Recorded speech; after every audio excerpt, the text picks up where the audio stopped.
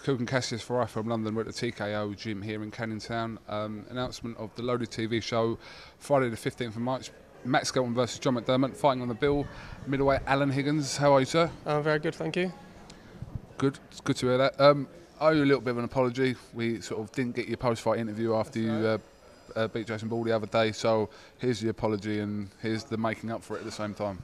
Cheers, thank you. Is that all right? The apology. Let's talk about your fight against Jason Ball. So you're still unbeaten. It's your fourth fight, wasn't it? How did the fight go, in your opinion? It was good. It was the first time I've been past the second round, so it was good to get some experience under my belt. But it was a bit tougher than what I expected, to be honest. I thought hit him with some good shots. I thought he was going to go, but managed to hold on and made it tough for me myself. So it's good. Good learning curve for me.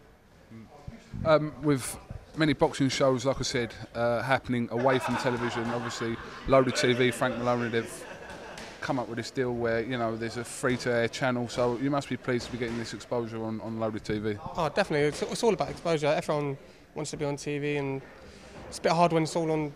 Box Age is a good channel to box on and that, but it's not free-to-air, is it? I mean, this loaded channel is good. Everyone can watch, and everyone whoever can't make the fight, they can all watch it on TV, and other fight fans get to see me, and it's good exposure for me. Do you have any idea of an opponent you'll be facing next week? No opponent yet. I was hoping to find out this week, but I probably won't find out till next week. I just got told, so it don't really matter though. I know I got to win. That's the main thing. You got quite a bit of a fan base because you know twice I've seen you fight at your call.